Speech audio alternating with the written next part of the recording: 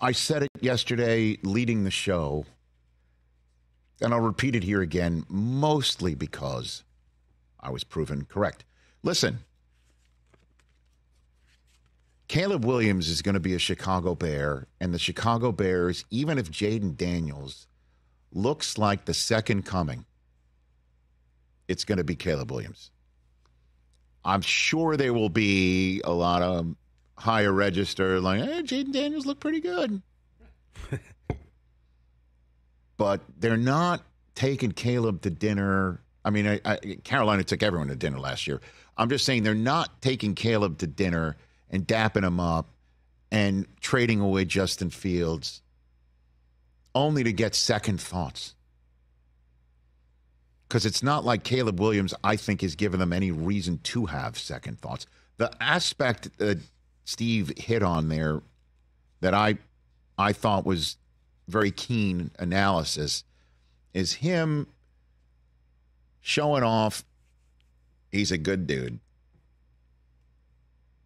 He's there for his teammates. He's there for this. He's talking to everybody. He's chatting up everybody. Now, you could sit here and say it's all an act. You never know anybody anymore. But he was at the Combine on that Saturday night, and that was a long day. And it's an early morning the next day. Do you know every single prospect that worked out at the Combine had to stay overnight? Sometimes they would just let him go. Sometimes in previous Combines. They all had to stay overnight to get a drug test at 6 in the morning the next day. Whoa. So, and every day starts early at the Combine. And I know Caleb Williams didn't work out, but he turned the lights out. He stuck around to watch the other USC guys work out, and then he did go up to everybody and said, thank you for running the drills. Yeah, I saw a video of that. Now, you could say, again, that's an act. You got to prove that you're a good guy. But that does go a long way. You're going to give somebody all these millions of dollars. You don't want an a-hole in your organization. You just don't, no matter how good the guy might be on the field. Certainly if things are close enough that you do like Jaden Daniels too. I just don't think this is going to spin out in another direction. This is Caleb Williams to Chicago. And Chicago Bears fans, I think, are having trouble computing it right now. Understandable. You know, like yesterday, Adam Chudwin, our call screener, the resident Chicago Bears fan, is just like looking at his phone, kind of like, oh, wow, look at that. And I think it's beginning to dawn on him. What's about to happen? What's potentially about to happen. Because Bears fans do have the, cauterized wounds of some other quarterbacks that didn't pan out. I mean, Mitchell Trubisky, that might be the whole. If Caleb Williams is the guy that we're expecting him to be, that would finally, I think, take the Mitchell Trubisky stench. Well, I guess the hold on a minute. I'll say this potentially right, although the post-traumatic Trubisky disorder. PTTB? I don't know. I was just going to say wounds of Trubisky. Wounds of Trubisky is a great. It's the wounds of Trubisky. Which is, I think, was that a Simon and Garfunkel song? Is that on the flip side of Sounds of Silence?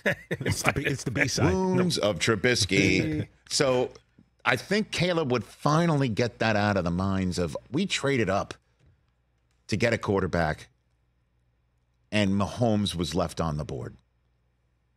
As if you knew what Mahomes was going to turn into. Nobody knew what Tom Brady would turn into. That's the vagaries of the draft, in the same way that... the Jets thought they were made in the Zach Wilson shade, and Trey Lance was going to bring some sort of a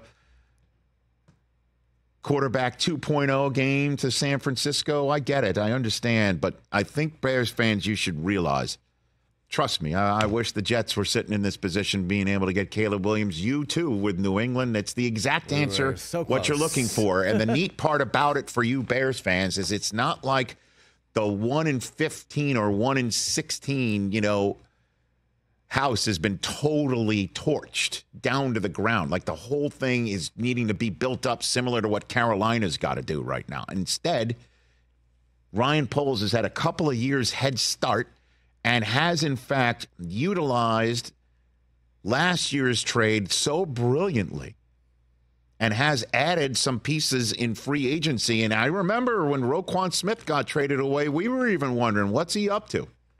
Why would you take somebody like him? That's the guy you build around.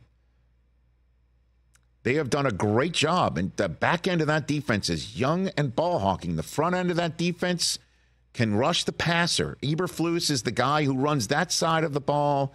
We will see if Shane Waldron can Shane Waldron find the offense to unlock this kid, and can the offensive line protect?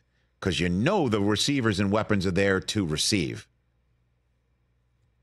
And the running game does appear to be ready to roll. So Williams isn't just strolling into some spot and hope he's the savior. We got to hope he does it himself. Not at all.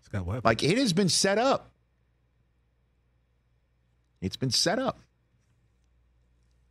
So I think that would be my message. It's been set up. This is not a setup.